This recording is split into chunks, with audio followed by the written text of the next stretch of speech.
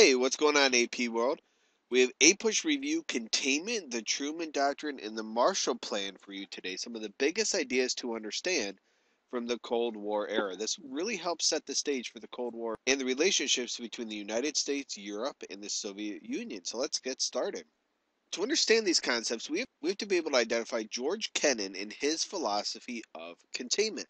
So, who was he? Well, he was a foreign ambassador to the Soviet Union.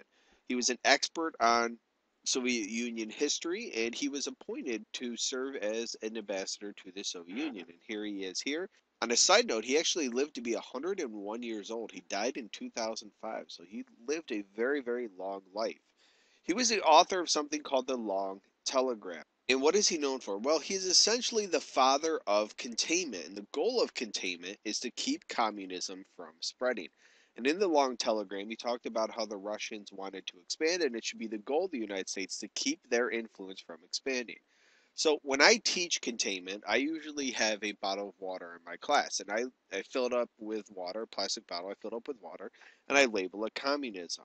Now, if there's no cap on this bottle of water and I were to turn it upside down, all that water or communism in it would spread all over the classroom. So I want you to think of the cap as containment. So the purpose on the bottle of water is to keep the water or communism from spreading.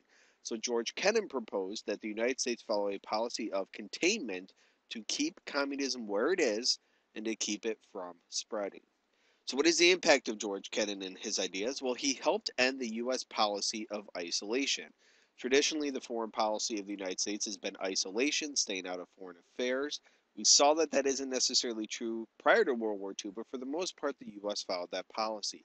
That is over from this moment forward in U.S. history.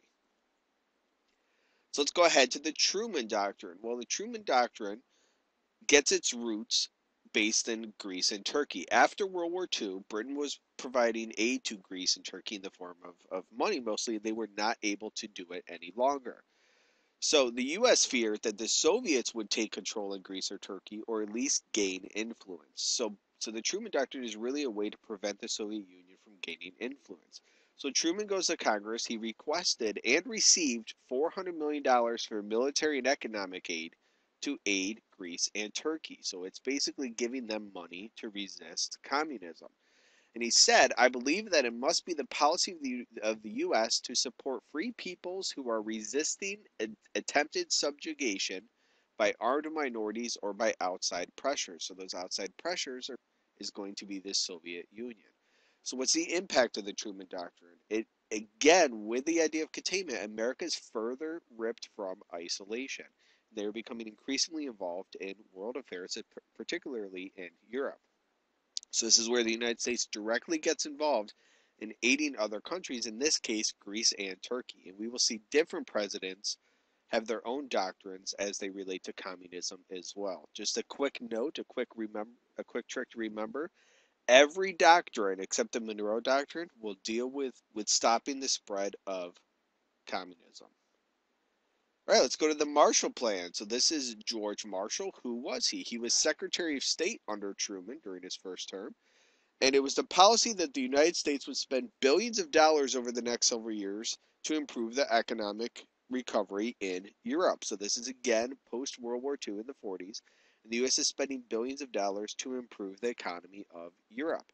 Here are some Marshall Plan posters that are very well known. And you can see that there are many flags of countries of Europe. But this is particularly aimed at Western Europe because Eastern Europe, the Soviet Union does not allow those countries to receive aid from the United States.